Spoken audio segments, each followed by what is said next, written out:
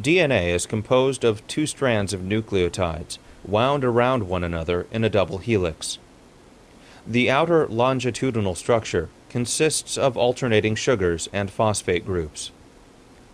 Paired nitrogenous bases are in the interior of the molecule. If we unwind the molecule, its structure resembles a ladder with phosphates and sugars forming the sides.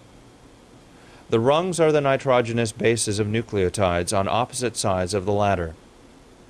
There are 4 different bases, and only certain pairs are possible in forming the rungs.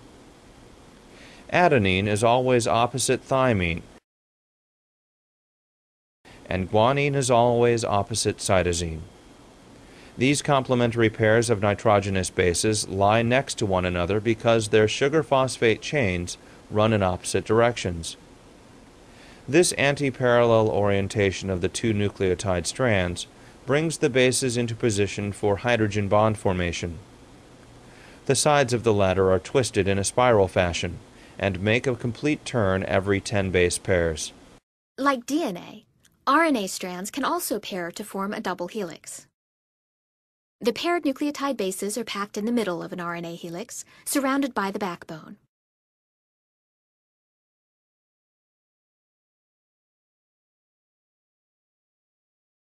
The RNA helix has a different geometry than a standard DNA helix. For example, the RNA helix has a hole down the middle and also has a significantly narrower and deeper major groove.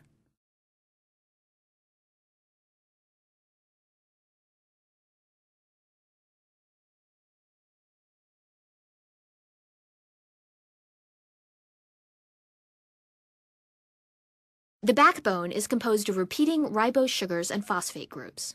Unlike the 2' deoxyribose used in DNA, ribose has a hydroxyl group attached to the 2' carbon. This extra hydroxyl group influences the secondary structure and is the primary reason why an RNA helix has a different shape.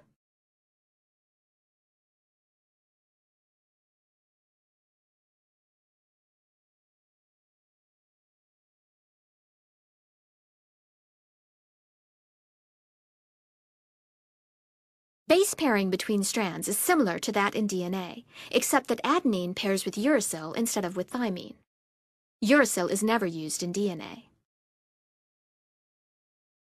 As in DNA, a GC base pair in an RNA helix has 3 hydrogen bonds.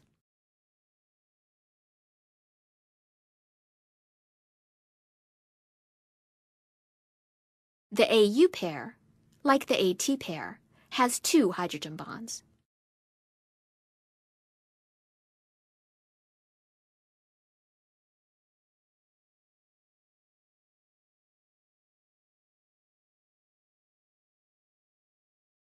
RNA strands often fold into complex structures. In this stem loop structure, also called an RNA hairpin, a single-stranded RNA molecule folds back onto itself. The stem at the bottom is a classical RNA helix. Bases in the single-stranded loop, in contrast, may be unpaired or engaged in non-standard interactions.